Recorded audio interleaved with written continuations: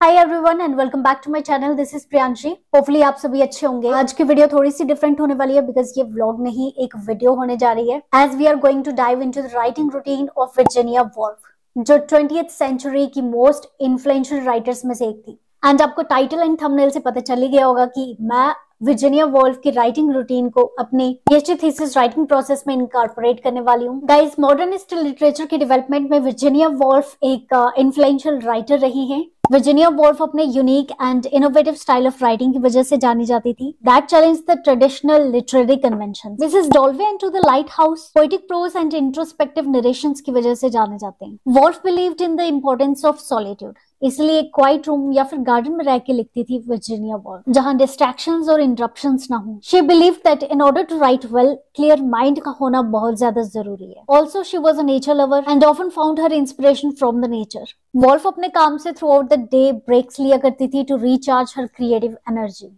अपने काम पे इंटेंस फोकस होने के बावजूद भी she would often take breaks in the middle of the day, जब वो वॉक पे जाया करती थी या फिर कोई बुक रीड करती थी। Wolff was noun for the dedication, discipline and commitment when it came to writing। और इसी रूटीन को फॉलो करते हुए वोल्फ ने अपनी लेगेसी बनाई as one of the important writers of 20th century। She believed writing as a form of meditation that requires creativity and discipline। And Woolf was morning writer। उनका मानना था कि mornings are the best time to write। And despite her busy schedule, she was able to write effectively, having potential to manage time। Wolff की writing को unique बनाने वाली quality उनकी power of attention थी। That means she would spend hours researching and observing the world around her। And even her छोटी सी छोटी details पर भी वो नोट्स बनाया करती थी। That's why she had an immersive description in her writings। और एक बात बताऊं, she kept a journal to write her ideas, thoughts and observations। And guys, last but not the least, she had meticulous approach for editing and revising her work।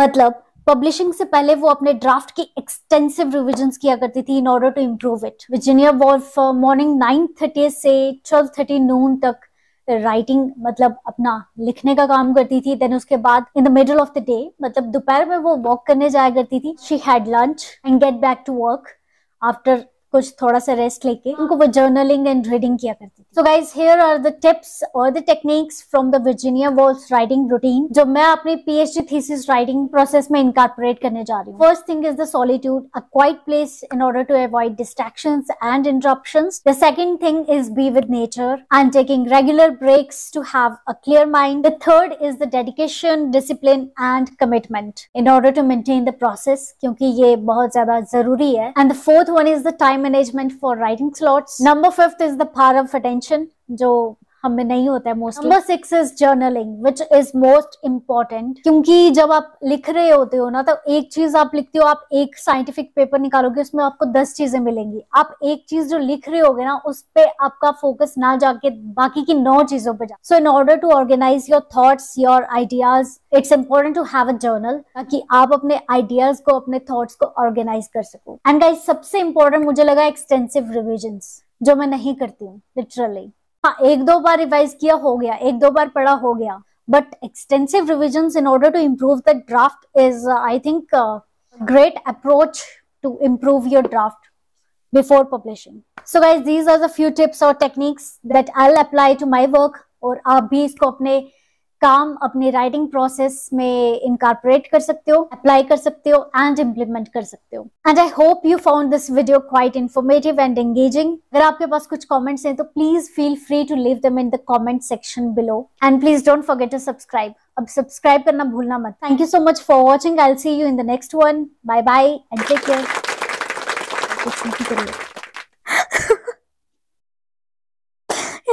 Sorry guys, मैंने कभी कभी पागल वाली हरकतें